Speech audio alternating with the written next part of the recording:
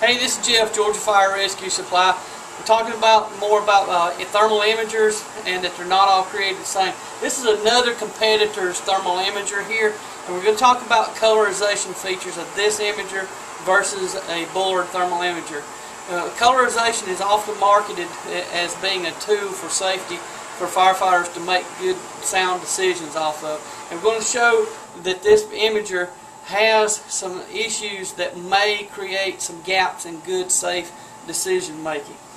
What we're going to do here is we've got a camp stove right over here that we're going to light up, and we've got a piece of steel on it that we're going to heat up, and then we're going to project that image. If you look right over here, you'll see that on the wall is an actual projected image of what we're seeing through this thermal imager. And here we're looking at this steel being heated up. This particular imager starts showing colorization at just under 300 degrees. That area that's starting to colorize there is areas that's just under 300 degrees. But what we find is just above 300 degrees, when an object starts becoming heated up, that the color disappears.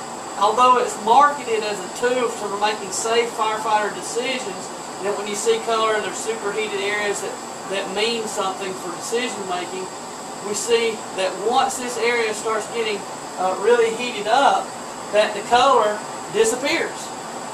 Now, this creates a major concern for safety's sake and for decision making purposes. This steel plate has gotten no cooler.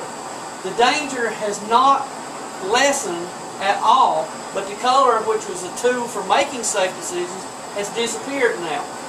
And what we see is just above 300 degrees this colorization left us, and we will not see that colorization come back into view at all until we reach 850 degrees. We'll see it coming back. Now, our turnout gear and our protective clothing that we wear, a lot of our standards are based on what kind of damage is received when we start seeing 500 degree exposures. So there are elements of danger present and very present between that window of 300 degrees and 850 degrees, but we don't have that tool available in this particular competitor's imager. We're going to bring a cutting torch in and heat this piece of metal up, and we're going to get it really hot now, and we'll see that the colorization starts coming back into view when this piece of metal starts being heated up to 850 degrees. Now we start seeing some little areas where we start seeing some appear as the metal is being heated, and it comes back to us.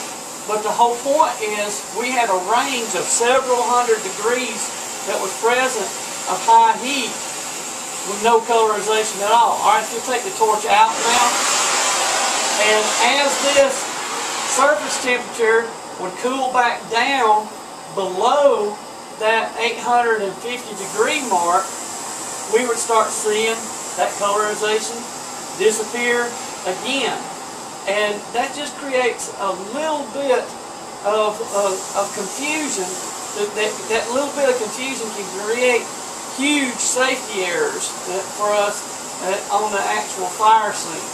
So as this continues to cool down, and then we're going to see that colorization disappear once again. And now it is gone. But although we still see on that bar graph to the right of the screen that we're in some pretty high temperatures, and if we were to take it for being fact, if we look at the digital readout at the bottom right hand of the screen, we see temperatures in the 700 to 800 degree ranges. So that creates an issue. Now, if you look over to me for a moment as I take this away, we're going to unplug that particular thermal imager, and we're going to plug into the system a Bullard thermal imaging system.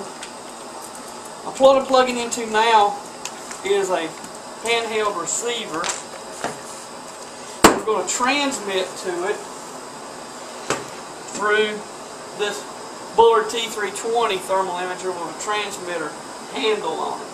Now, I'm going to scan back over to that same camp stove with a piece of metal. And you see color there.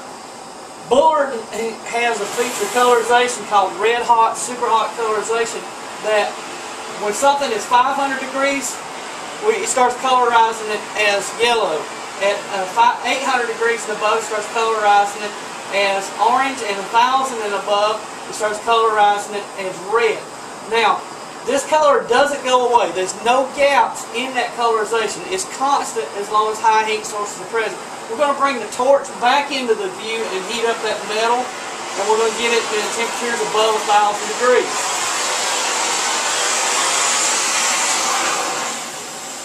And the torch is now bringing the surface up where it's applying the heat to 1,000 degrees and above, and we see that red colorization occurring. Actually, take the torch out of the picture now. So that feature is there for sound safe decision making. That's a feature that's in Bullard that's different in a different competitor's model. Bullard's a solid platform made for firefighter safety and for them to make sound decisions off of. Alright, if you can scan back over to me. This is a Bullard thermal imager. If we can help you in any way, if you have any questions, you'd like for us to do a presentation, we are Georgia's Bullard thermal imaging dealer. Give us a call, we'd be glad to work with you, but just keep in mind, all thermal imagers are not created equal. Have a good day.